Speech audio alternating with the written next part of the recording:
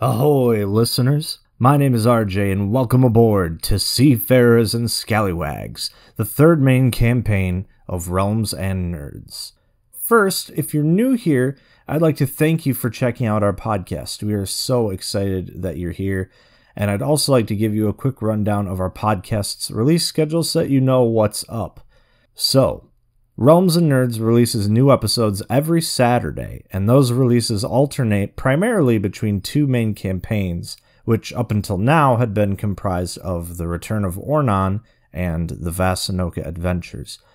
Recently, we wrapped up on the first season of The Return of Ornan, and this campaign, Seafarers and Scallywags, is now taking its place in the release schedule. Actually, if you're interested, there's technically an episode 0 of this campaign in the recently released bonus episode for The Return of Ornan, which saw that campaign's main heroes on a treasure hunting adventure, which featured a cameo from one of the main characters of this campaign. Anyways, my point is that due to us releasing two campaigns simultaneously, episodes for Seafarers and Scallywags will, for the most part, be out every other Saturday, with the Vasanoka Adventures mainly filling in the slot of those off weeks. Speaking of those other campaigns, if you're interested in going back and listening to Ornan or Vasanoka, at least a few of our platforms that we're on have ways that you can listen to a single campaign all the way through instead of bouncing back and forth. I know for sure that Apple Podcasts automatically has episodes sorted by season, and that's how they will play, and that over on our YouTube channel we have separate playlists for those campaigns, and the same is true, will be true for Seafarers and Scallywags. Now, a few notes about this campaign. Seafarers and Scallywags is a campaign that is primarily created by Bronson, who you may recall DM'd a one-off bonus episode from our first year of podcasting of the first part of an Adventurers League quest. And more notably, you may know him for playing the roles of Mikael and Dracaris Shockwind in the Return of Ornan campaign. Lastly, a small list of thank yous. First, I'd like to thank our buddy Kyle for composing the melody of our opening theme. Secondly, I'd like to thank my co-host Bee, who you may know as the DM for the Vasanoka Adventures and for playing Sibo and Lililia in the Return of Ornan, for composing the melody of this campaign's closing theme. Next, I would like to thank another of my co-hosts, Harrison, who you may know as the DM for The Return of Ornan and playing Prince Lou in the Vasanoka Adventures, who has recently started helping me with some editing for the podcast, which has been a huge help and a blessing, and is a big reason why we are back on a weekly release schedule. Lastly, and most importantly, I would like to thank all of you for listening. You're all amazing, and we cannot overemphasize how much your support and listenership means to us.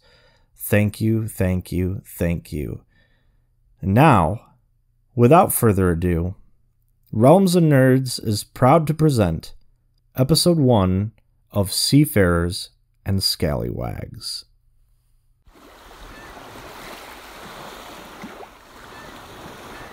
Alright, you Seafarers and Scallywags, welcome to the SS Oculazarus. We'll be leaving port by morning, so make sure that you have your tobacco at the ready. And, keep your sea legs about you. It'll be a while before we see land, if ever. Ha-ha!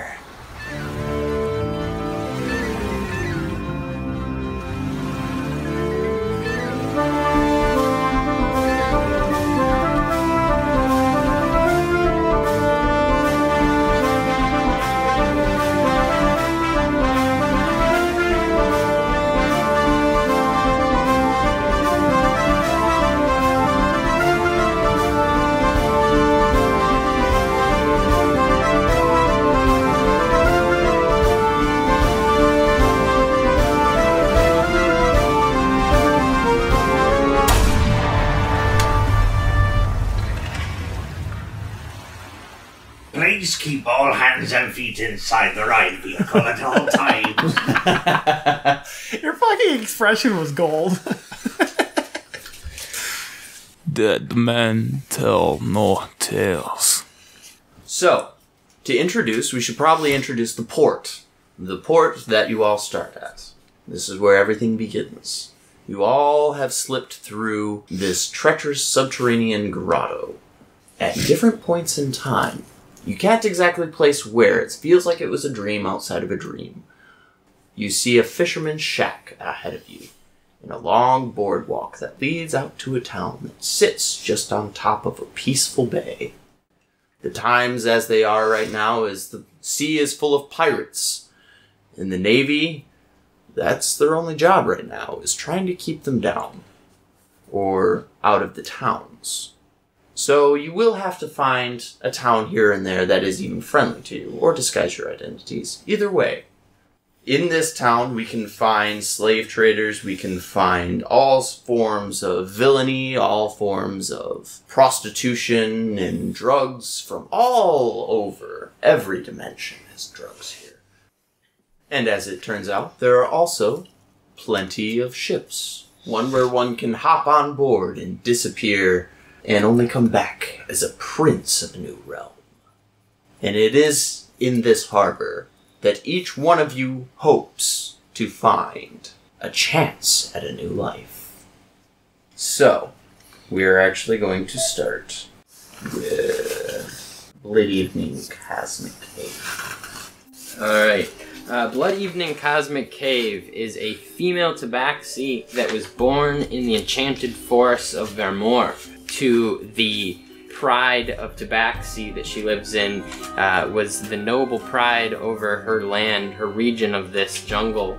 On the night she was born, it was a blood moon that all the tabaxis celebrate in accordance to giving their appreciation to the Cat Lord. And on this blood moon night, in the cosmic cave of her pride, Blood Evening was born. And from there, she was touched by the Cat Lord that gave her cosmic-y eyes that when you look into them, you see a galaxy. She was cast and given the power and you can call it a gift or a curse of curiosity. And so from then on, no item or no activity could be enough for her. It didn't matter after she had her first kill or found her first treasure or explored her first dungeon in this jungle. Nothing was enough. She always was looking for more. Eventually, one day when she was out by the coast of the jungle, a band of human men came in to the port. They were exploring with no good intentions, and as she went to intervene and tell them to get out, they ended up kidnapping her and putting her in captivity and then selling her into slavery. She then ended up in this port. So, it is the day before she is to go to auction. Blood Evening is approached by one of the fellow slaves on the ship. She can't see his face. She can only see a beard that dangles down to his boots. Why is a slave wearing boots? That doesn't bother her. She hears his voice whisper, "At the auction tomorrow, keep your wits about you.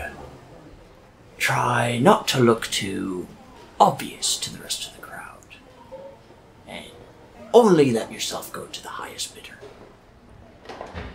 What do you mean? I have no control over these things.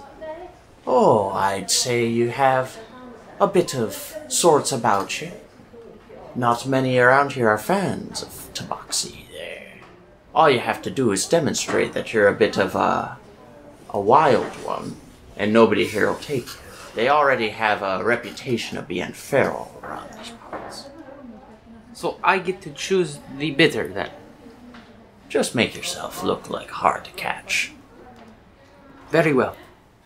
he passes a small coin to her and says, "Look for this symbol, and when you find it, that is who you need to be sold to." And he walks away. The following morning, she is awoken from her cell and is brought towards the auction. And we are actually going to shift over to Ember. Most tabaxi tend to live secluded lives away from other societies, but not Ember Horizon's parents. His parents were actually very, very well-traveled explorers who were very curious about the world around them. They were also quite young at this point, thus their reason for leaving home. But unfortunately, Ember was orphaned at the age of 7 when his parents left on a cruise and did not return. He grew up in the port town of Sorgennew, set in Breakneck Bay on Eclipse Island.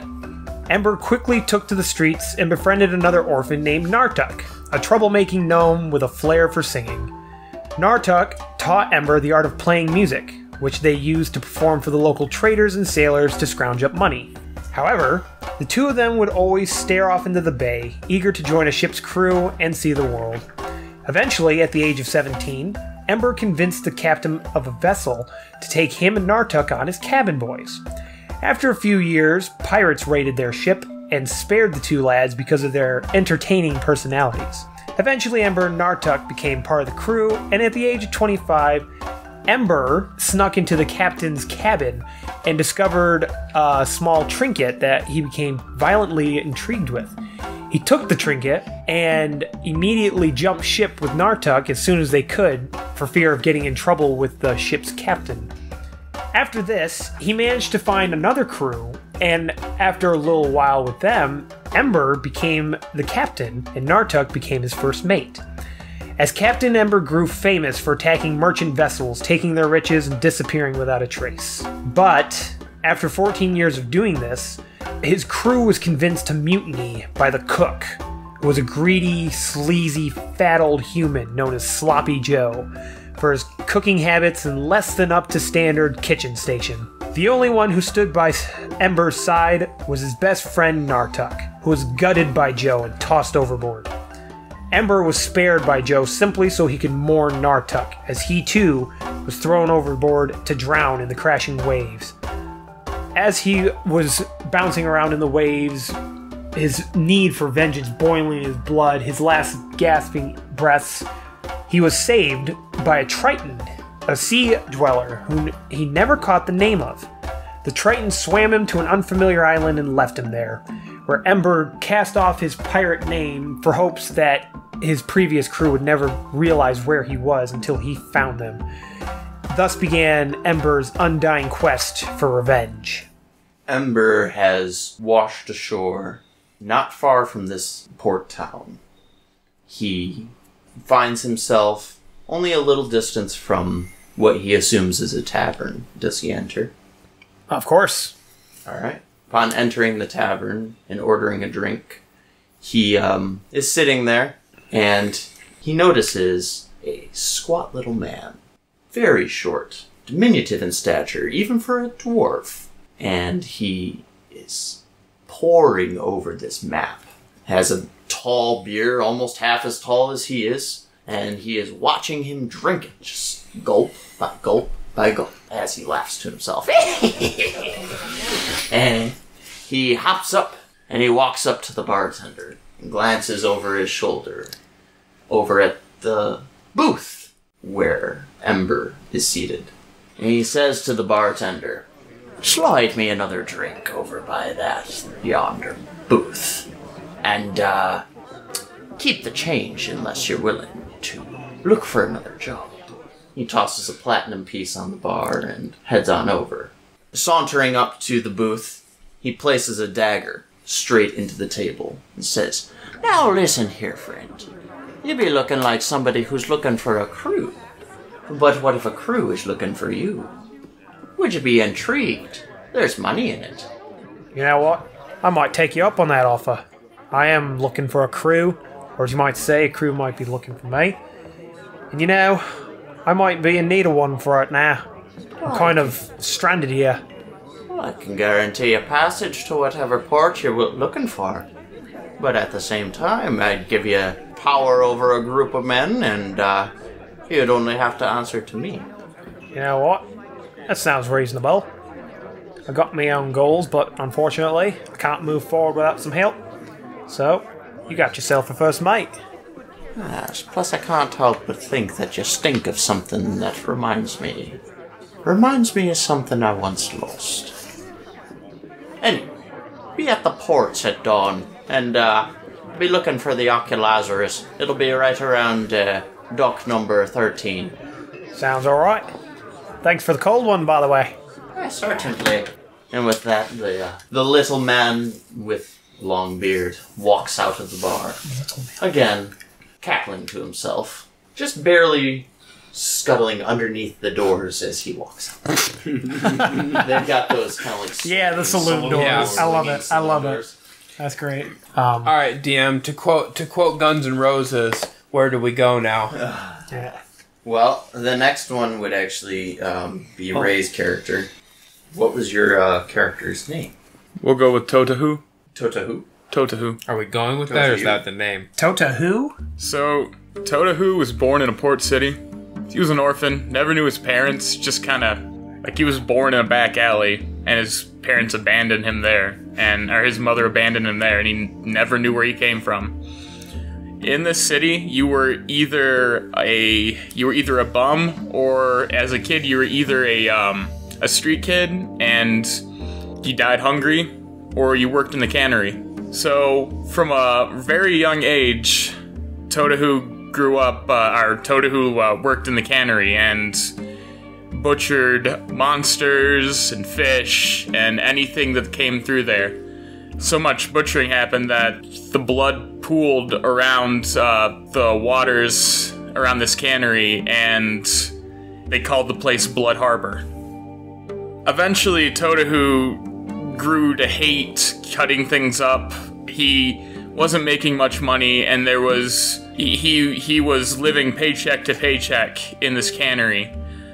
So he pushed his way onto one of the ships that actually went out to sea to grab up the monsters and bring them to port.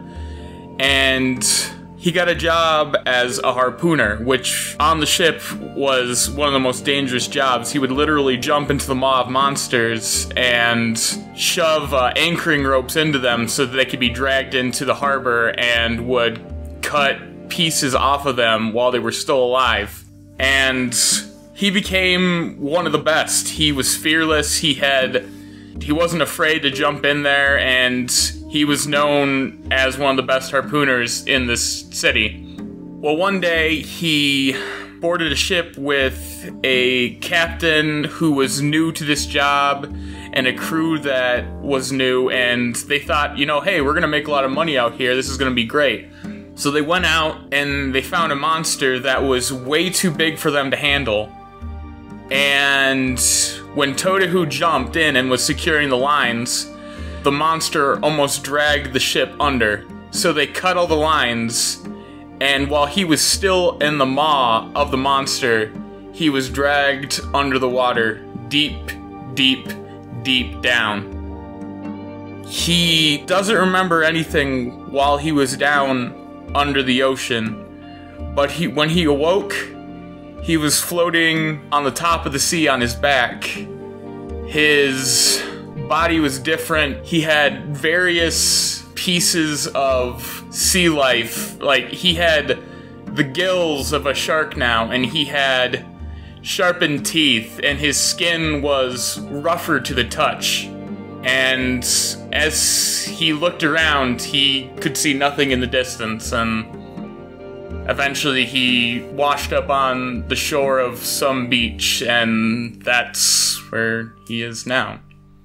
As he walks towards the town, he, I'm sure, finds his way towards where the shipyards are, to where he can find a landing, perhaps, maybe a fresh drink of water.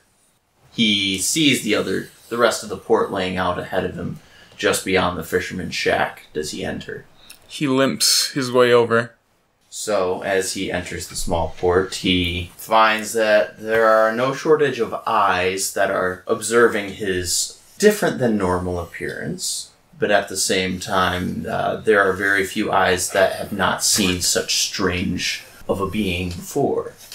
They're not even curious, the eyes are empty, as it seem to be just watching the passing parade of life. As he makes his way down to the dock, Tohatu hears that there are many profitable ventures and many much more experienced monster hunting captains down at the docks. Where does he decide to go? Towards the tavern or the docks? To the docks.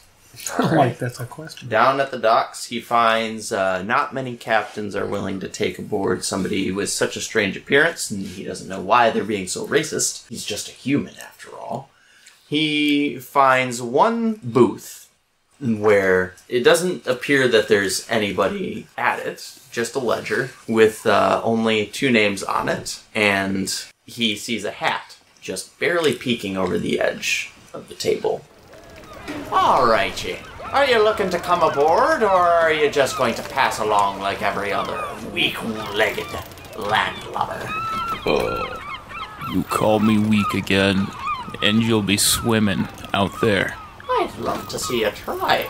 I like the way you talk, though. Not afeard of consequences. Well, what's your name on the ledger? And if you don't be afraid of monsters, follow me. I like you, little one. I like you very much. So he writes his We'll see name. how long that lasts. He writes his name big and wide, as if he was John Hancock, writing his name on the Declaration of Independence. We'll be setting out before dawn tomorrow. You know that black flags sail before dawn, right? This isn't my first time on a pirate ship. Ah, good. Good. But I won't have to explain a few things to you about the Navy. I'll be seeing you before dawn. Oh, and bring this with you. And with that, he flicks his finger and flies a platinum piece to you. He catches it without a second, or he catches it without fumbling with it. Just thunk right in his hand. I feel like there should be a dexterity check for that. Do you want me to? I mean... Expedition. Expedition check. Let's have one roll just to mix things up tonight. Just to make it actually D&D for once. Right? Okay. For 1 second. Hey guys, this is my first roll with the set of dice, too. Well, enjoy your critical fail. I will laugh so hard. This is gonna be a good day. Wow. That's a nat 20. Damn! Oh, my dick is so erect right now. He's got a full chub going.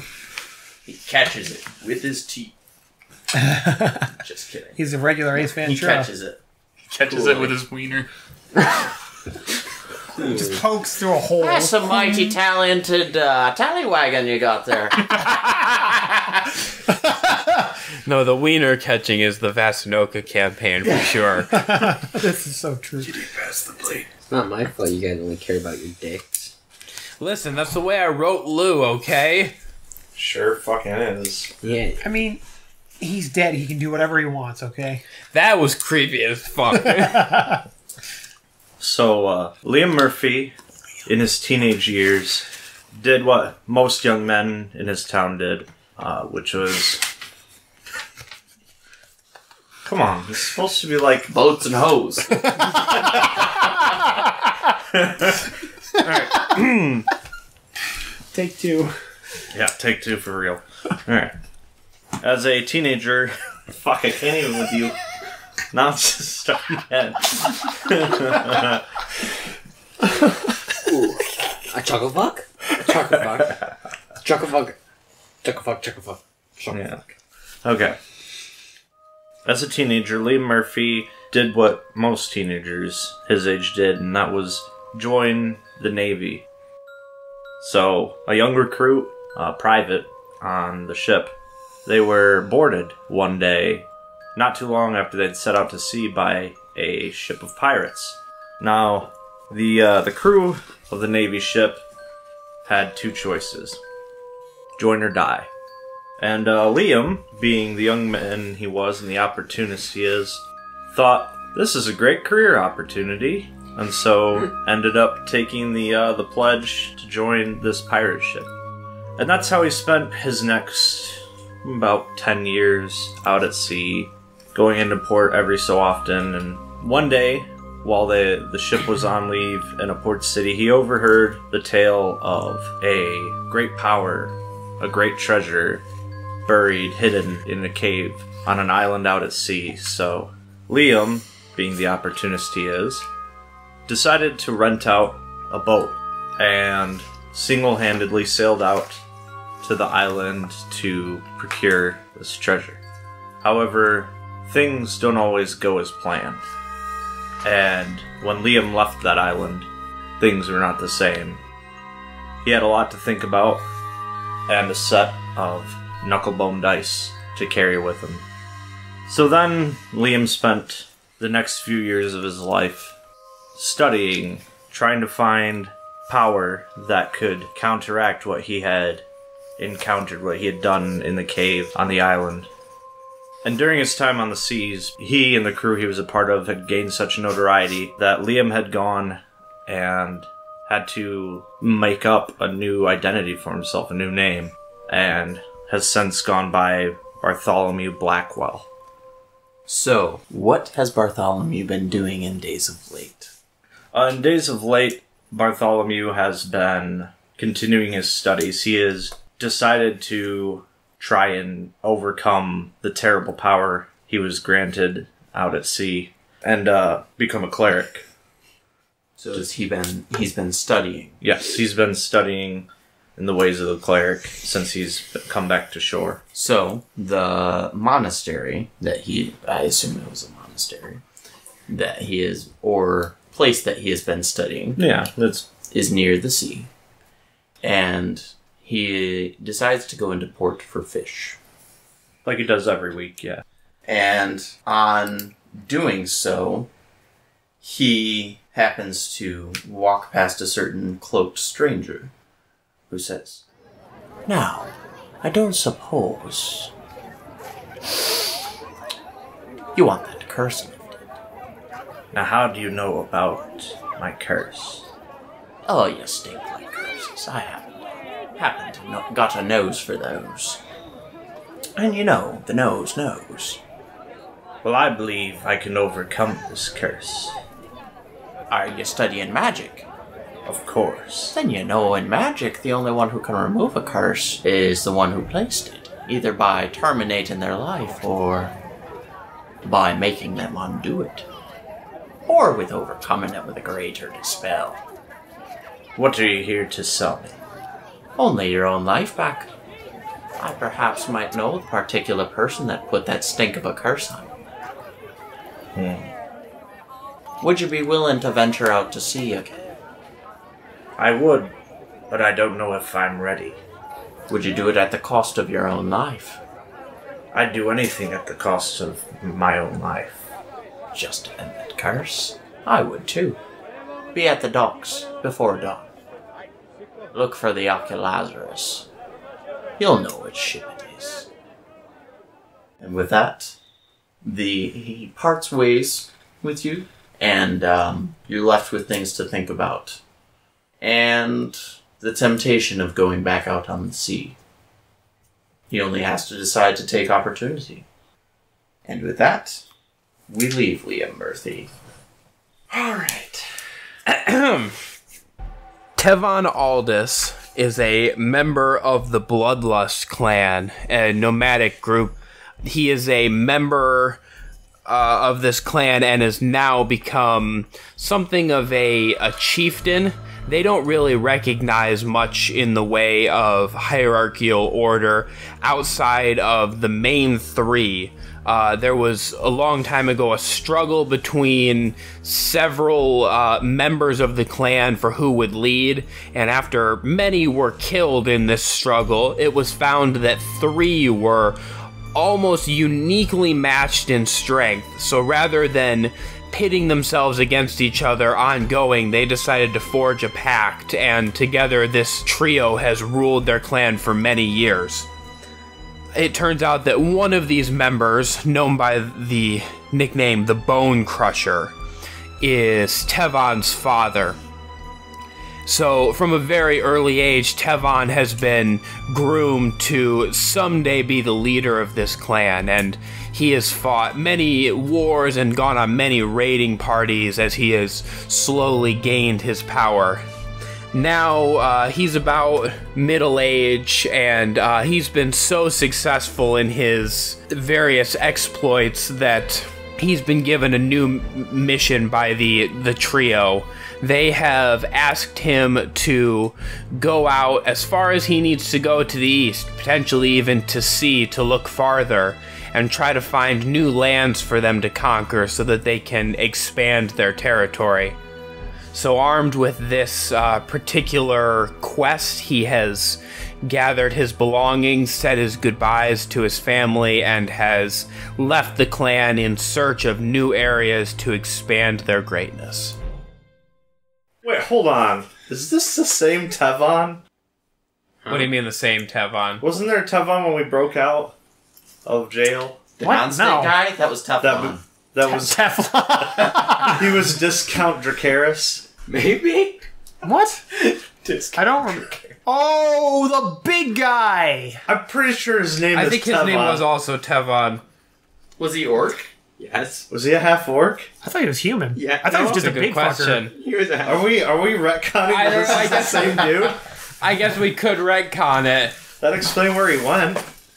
That's true. Because I made up the name, I wasn't even thinking about that. Met We'll up have to with- look into that. He was with the. He met up with Joshimi. He met up with Joshimi and wanted But to then go. he left. The Wolf's Hold crew? Yeah, Yeah. and then he took off. Yeah, we'll see. Maybe that'll be retconned in. Because I totally made up the name without thinking about But we're in a that. completely alternate dimension. Well, But there's still a Did you portal to the explain world. this? I We're like gonna to think have of the talk world about as the size parallel of Jupiter. universes. Okay.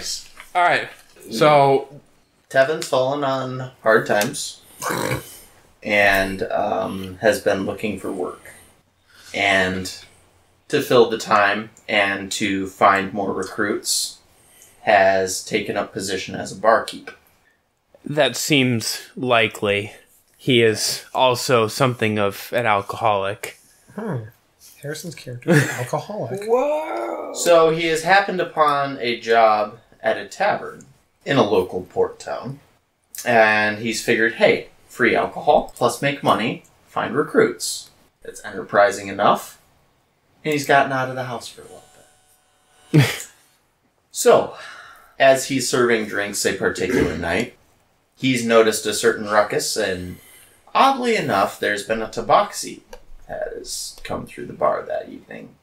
And after noticing a particularly loud regular customer who's always stirring up a mess and making a nuisance of himself, of rather squat stature, he approaches the bar and says, If you're looking for adventure, take the change of this platinum piece and follow me down to the market the next day. We'll see what happens. Just do as I tell you. Oh, and bring a beer over to that booth on me. flips him the platinum piece. Alright, Tevon takes it. He pours 2 beers. One he keeps behind the bar, one he gets ready to carry. He also pours a not unsubstantial sized shot of whiskey, slides it over to his customer that has just tossed him the platinum piece. What time do you want me to be there? 2 hours before dawn. That's when the slavers' market opens up. Should I come prepared to travel, or are we just doing a quick job? Oh, I'd say pack your bags. It'll be worth your time, I promise. But definitely be prepared to participate. All right, and he picks up his beer that he poured himself and downs about half in one long gulp. Is there drink where we're going? Oh, if you leave it to me and you, there'll be more than just plenty of liquor in the hold. All right, he pushes the glass of whiskey that he has poured for his customer a little bit closer to him and says, I'm in. Well, after that, the short customer has taken and drank the whiskey, walks over and seems to have business with the tabaxi, and quickly exits the bar.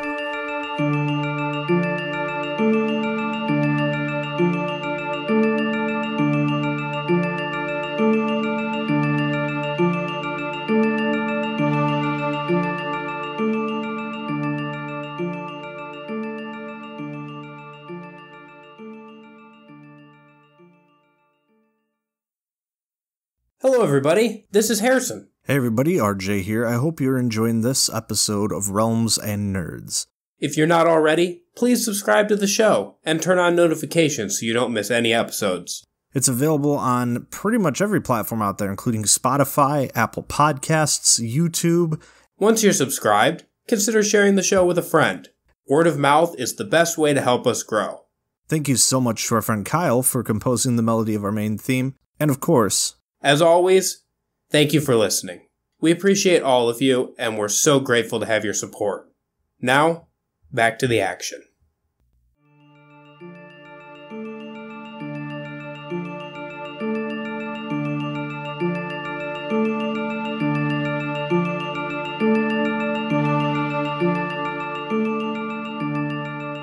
Fast forward to the next morning. Does he wake up 2 hours before dawn? Actually, how about you roll me... Well, I was actually going to say, I think if it's 2 hours before dawn, I don't actually think that Tevon has gone to bed yet. Because he's a bartender and he's working the night shift, so I think that currently he's probably sleeping during the day and staying up most of the night. So I think at this point he's not sleeping in the night very much. So instead he chose to stay awake, hopefully not get too hammered. Right, I think, yeah. I think most... Fuck it, gotta work in the morning. I think most nights, if it's not too eventful, he just settles back and throws a few down and then eventually falls asleep in the early hours of the morning. If he's got something to do, he maybe goes a little bit easier, but he's definitely... I don't think he's gone to bed for sure, because he stays up most of the night, most days. Well into the early hours, right? Right. Okay. So, as he's approaching the market, he sees the person he's supposed to meet from the night before just outside, who's waving to him, indicates, "Follow me this way." As he approaches, he sees that the slave market is going on, and his companion, who is quite diminutive of stature, motions for him to kind of kneel down and follow him, and then they get to the middle of the crowd, and then he leans over and says, "All right, put me on your shoulders." All right. Tevon puts him on his shoulders. By the way, Tevon is 6'10". Jesus, So taller than me. the dwarf is now well elevated. And up on the gallery where the slaves are being shown, you can see that there are an assortment of non-humans that are specifically being sold and marketed for their particular racial qualities that would make them uniquely useful. And you can see among them a Tabaxi, who is being advertised as a little bit more than a house slave. And as the bids go up, there appears to be a bit of a ruckus going on stage. She seems to be ruly and out of hand. And You can't treat me like this! This is brutality! And totally doesn't seem to be like the rest of the feral ones, but rather refined, but angry. So, okay, can I ask you a question? I think, Sure. Does Tevon, I think, maybe know this dwarf fairly well, at least? You said he's a regular. He's a regular, but he's never given away personal details. But he at least would know his personality to some extent, right? A small degree. Okay. So I think when he sees this going on stage, Tevon's going to kind of tilt his head up to the dwarf on his shoulders and say, "That one seems like the one you want." Well, I can see you've been watching a bit more than just the maps that I've been poring over, or how much my tab is. Seems like you found the objective for the day. They don't like me too much down here, so how about you do the bidding? And with that, he hands him a signet medallion that's with him. Okay, is this like wearing a symbol. Is this like something I would use to bid with, or is it just like a piece? Like, do I recognize it, I guess? The bidders indicate that they wish to bid by raising their hand. Okay. It's more or less a silent auction, but he tells you to wrap it around your wrist like a bracelet, just showing the medallion towards the front. Okay, yeah, Tevon does that. Blood Evening, noticing the medallion standing out amongst the bidders as one of only a couple of hands that have gone for the minimum bid, and notices said object. Upon seeing this medallion with a insignia on it that appears to her to match the one that she was given the other night in the jail, she immediately goes full beast on the two men that are standing on either side of her and let her claws out and scratch both of them across their face and push them to the side, trying to make herself appear as something that someone would not want roaming around their home. And with that, the other two hands in the crowd drop, and she is quickly suppressed by the heavily muscled and heavily armored guards next to her. There you go, the salesman says. This one's full of energy. You can see she's just ready to go. I still want her. All right, and we're looking for hands. We've got 10 gold pieces, 10 gold pieces, and 1, 2, 3 sold to the orc. Yeah. He's gonna use her as a maid. Tevon's gonna take large strides up to the front, just like sort of pushing his way through the crowd, almost regardless of who's standing in front of him. Oh, just hold your place, mister. All sales are final once the auction's over. Just an hour before dawn. Did the dwarf get off of his shoulder at this point, or is he still up there? Still up there. Okay. So I guess when he says that, I'm just going to kind of glance up to him for a affirmation if we're going to wait. Yeah, I can tell this galoot's never been to a slave auction before. He probably doesn't get up much before noon. It's alright, we'll wait for our purchase out at the receipt gate. Fucking Yoda and Luke. Tevon's just going to grunt and step back a few paces. So, with that, they head over towards where the transactions are finalized. And once they reach the spot, they immediately demand for payment 50 gold pieces. Instead of saying anything, Tevon is going to... He carries a broadsword, but this is a particular broadsword. So his nickname is the Butcher, partially because of his fierceness in battle, but also because he carries a broadsword that is fashioned to look like a giant meat cleaver. So he's going to take this and slam it down into the center of the table. You said 10. And with that, the 10 guards that are just around the table immediately lower their spears and they step around you. And the small man who is operating the books, very small and also very thin, simply lowers his gaze, looks up at you, and says, 50 gold pieces. That is the bid. And with that, the small man on your shoulders leans over and says, Oh, just pay the man. But this is robbery. I will not stand for this. Yeah, well, we're robbing them of the rest of their life. How much more can that be for 50 gold pieces? Can I cut his head off later? Yeah, if we meet him out on the sea, his rules are all mine. Fine, it is your money. Oh, I'm glad you see it that way. Let's be on our way with our prize. Alright, I will dislodge my sword from the table and put it back in its sheath. Ah, good. I wasn't planning on a fight today. And I guess, are you handing him the 50 gold pieces, I assume, or does he already have them? He reaches into Tevon's purse and pulls them out and pays. Okay. How has Blood Evening's temper and demeanor behaved since she was manacled and muzzled? After she was subdued again, she has not stopped giving up a fight. So, as she's being dragged out. Right. Up towards the final purchase. Correct. Okay. And on seeing the large half-orc and the man sitting on his shoulders, what does she do? She calms down a little as they approach the gate, but still isn't really making it easy for these guys. At which point, the small man on the orc's shoulders calls out, Oi now, missy. No reason to be fighting. I promise ye, no harm will come to ye as long as ye Play nice. No malice is meant in that, dearie. She just remains silent and glares at this whole situation, just waiting for them to untie her and take this muzzle off of her. And if you're calm for me, I'll even let you kill.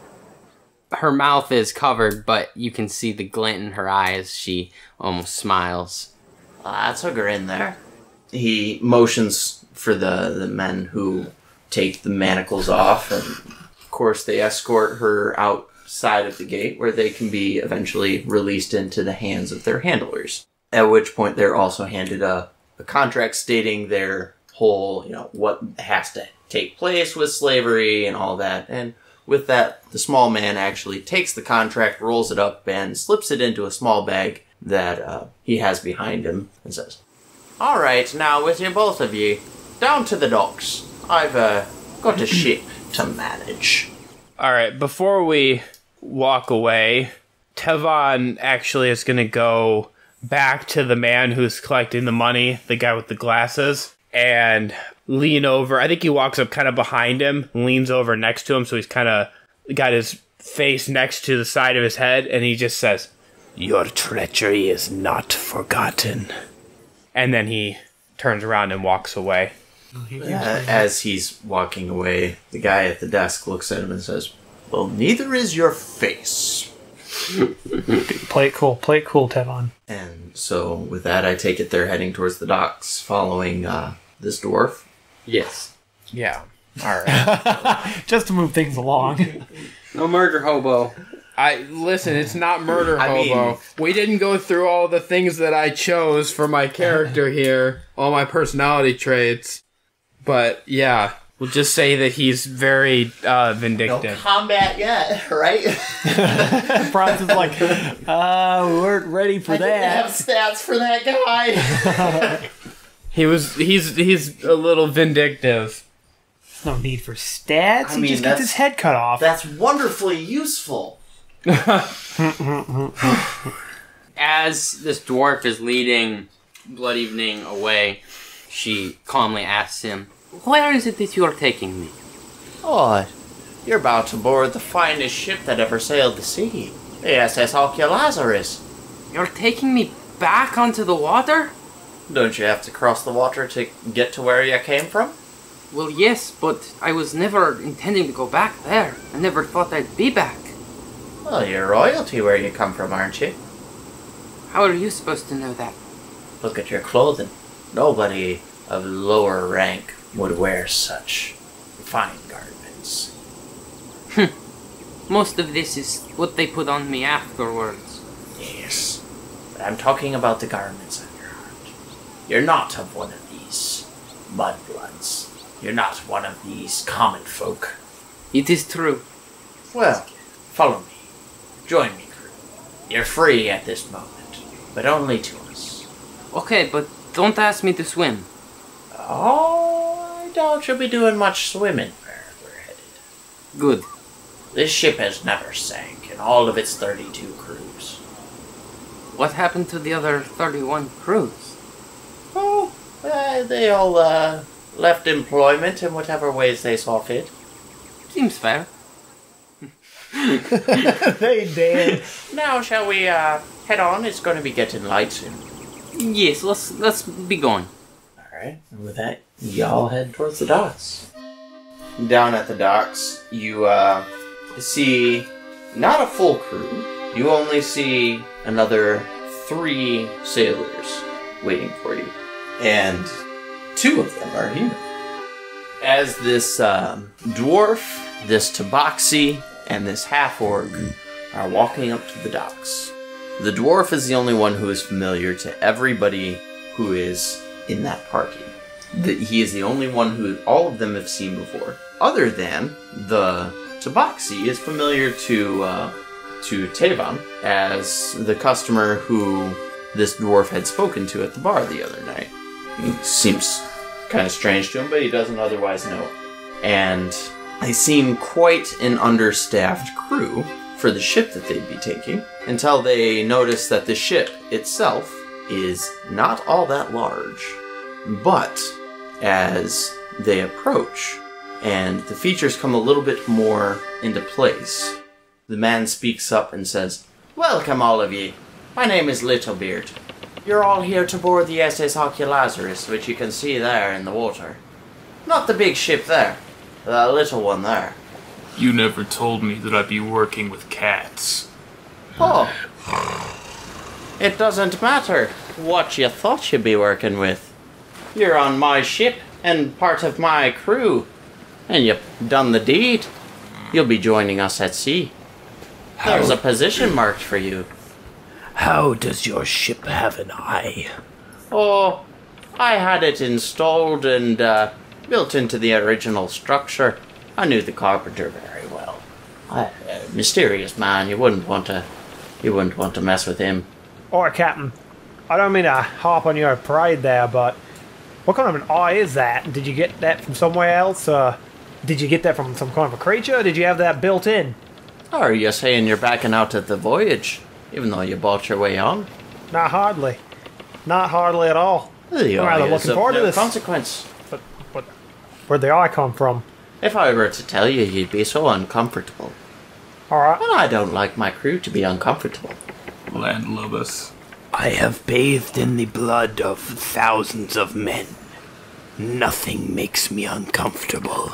Speak for yourselves, but the water sure as hell freaks me out. Oh, don't worry, darling.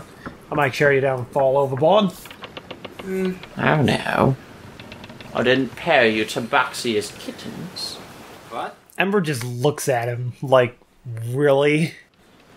I ain't no kitten, he says as he pulls his ball of yarn out and starts playing with it. So this is the crew that you have set upon to help me? Help you? What do you mean help you? As far as I was concerned, this is the captain's ship. This is his mission, his quest. I wasn't planning on doing anything for you. And your crew. Alright, mate, point by you.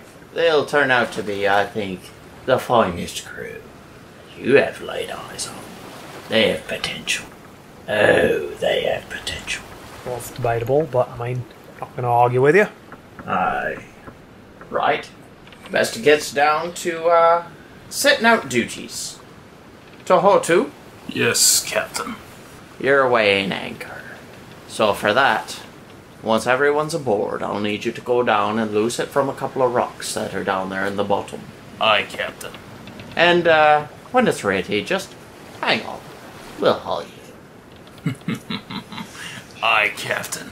Right then, Bartholomew, Aye. I'll need you at the helm. Aye, Captain. Tevon, find yourself a place in the galley. The galley would be where the provisions are stored, am I correct? If you're talking about liquor, yeah. Yes, sir. Right then. Eve, Yes, get yourself below decks. There's less sun down there. thank you. Yeah, and, clean the guns while you're down there. The what? You know, it's the guns. Listen, darling, there are a bunch of tubes down there. You A just bunch of metal pipes. Cannons. Yeah. all you gotta do is take We a haven't rag really and done- wipe them out. Just make sure they're ready for gunpowder in the shot. Well, I'll try my best. I cannot promise anything, though. Right. Well, let's all board. Alright, you're the captain, let's get her underway. And with that, Littlebeard leads the way onto the ship. Nobody notices, but as the last of the passengers, well, As the Eve crew cautiously enters the boat. the eye moves.